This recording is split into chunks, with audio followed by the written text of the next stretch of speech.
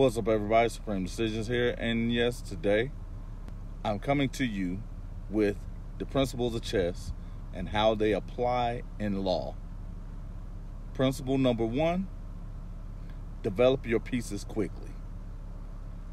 Everyone knows that a great foundation is the basis for any building or constructing of anything that you do.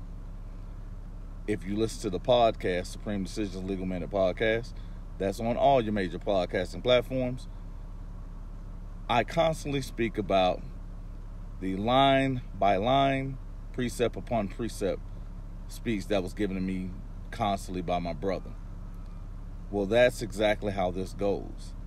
Developing your pieces quickly is once you're getting a ticket, once you're being charged, once you've been indicted, is developing your strategy of defense with putting out the proper paperwork in a timely manner, presenting it to the places there it needs to be presented to, and also making sure that it leaves to your advantage in doing so.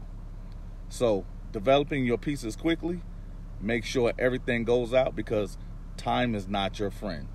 The longer you wait, the more detrimental it can be to you. Next piece coming.